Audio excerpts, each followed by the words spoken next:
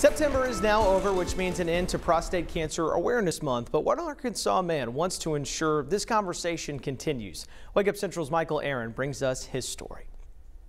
We're getting ready to celebrate our 26th wedding anniversary in October. For Tom and Melissa Courtway, family is everything. We're a blended family. She has 2 sons and I have 2. We have 8 grandchildren. Mr. Courtway served as president of the University of Central Arkansas and still teaches there. He's also on the board of the Arkansas Prostate Cancer Foundation, which aims to educate, encourage screening, and help those who have the disease. Men like Tom, who was told he had prostate cancer in 2009. Sort of like a punch in the gut. You never expect to hear those words, and then didn't really know what to do. That's when he turned to the foundation, which provided literature, support groups, and patient navigators. He had surgery in 2010 and has been cancer-free ever since. It's a disease that no man should die from, but what do you got to do? What do they got to do? They got to get their PSA checked.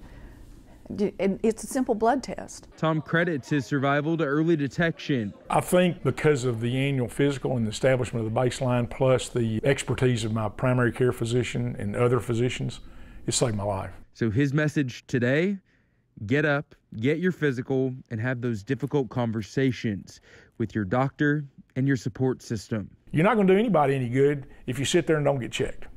You got to go get checked. And if it comes back bad, yeah, it's traumatic, but it's also not the end of your life.